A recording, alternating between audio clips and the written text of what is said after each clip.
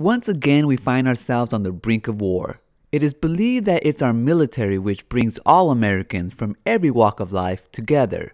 That may be true, but war doesn't bring humanity together. Video games do. When it comes to game development in Iran, there are many challenges. Censorship from the Iranian Islamic government, sanctions from the United States government, AAA pirated games having to compete with Iranian-made games. But that doesn't stop small game developers from following their passion and continue to make games regardless of the struggles they face.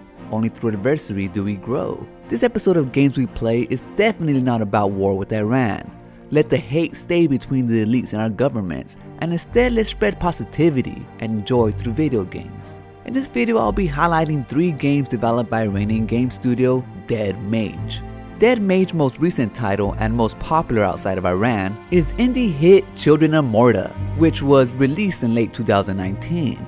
Children of Morta is a game about family, the Bergson family, the guardians of Mount Morta, and their struggles as they follow their duty to return peace to their world. You can play as the father John, a proactive warrior with a sword and shield, the elder daughter Linda, a precise archer, Kevin, a quiet fighter equipped with deadly daggers, Lucy, a lively and bold fire mage, Mark, a mindful martial arts fighter, and Joey, who smashes his enemies with a sledgehammer.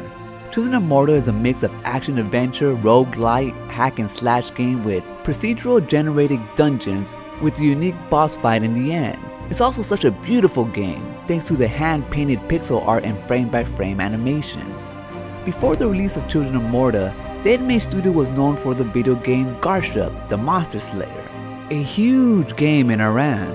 Garshub the Monster Slayer is a hack-and-slash action-adventure game similar to the first God of War games. However, instead of Greek mythology, Garshub is based on ancient Persian mythology, and you fight against monsters based on Persian literature. You play as Garshub, the strongest man in Persian mythology, on a journey to revenge and reclaim the legendary mace of his ancestors. Garshub Monster Slayer was released in 2011 for the PC and is available on Steam for $4.99, and for a 10-year-old game, it still holds up well.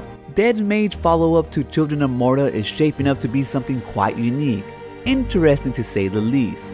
Tale of Ronin looks to be a side-scrolling role-playing game about camaraderie and betrayal, war and peace, and above all, honor. According to the Bushido Shoshinshu, the code of the warrior, a samurai is supposed to commit haraki, cutting the belly, a form of ritual suicide upon the loss of his master. Ronin is a term used for a samurai without a master that chooses not to honor the code and is meant to suffer great shame.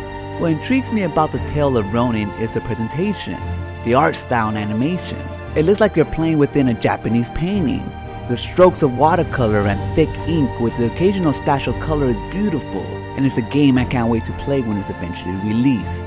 It's difficult to predict the future of the United States and the Iranian government. They seem hell-bent on mutual destruction. So instead I put my faith within the people and focus on what brings us together: family, tradition, honor, and video games.